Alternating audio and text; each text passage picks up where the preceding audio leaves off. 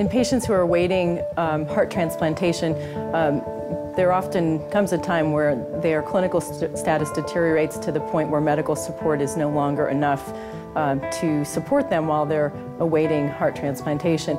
And that's when we introduce the idea of mechanical circulatory support. And sometimes we don't have a lot of time.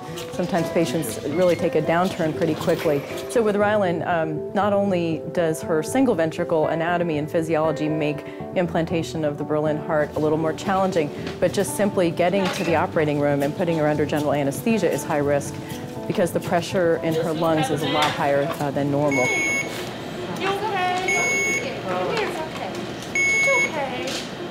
We'll help you. Look at this. Good girl. That's This is the third time she's had open heart surgery. But I mean, even going through it this morning, it's, you know, you remember what it was like when we did it the first 2 times, but every single time is awfully hard. I would say the first challenge that we have is induction of anesthesia.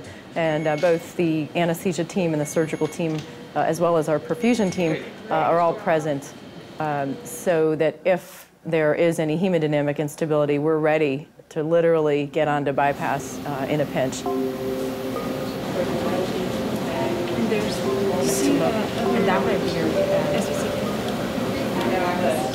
And because Rylynn has had prior surgeries before, a reoperative median sternotomy or a redo sternotomy is necessary. And so that can be somewhat tricky because there are a lot of adhesions or scar tissue on the inside of the chest. If you've got a scar on the outside, you certainly have scar on the inside. We'll do it on. Okay, let's get a tonsil, please, for Derek. All right, so Derek, can you hold this back this way here, sir? Hold this back here. So getting through all the scar tissue with a heart that has very poor function, that really is what we call a volume-loaded heart that with any manipulation, her heart rhythm could deteriorate into some very unstable heart rhythms that also put her, again, at risk of having a cardiac arrest before we even get started. So those are things that really keep you on your toes. Once we get through the scar tissue, then we're ready to go on bypass. How far you want to cool, Chris? Usually go to 25, but let's try 28 right now.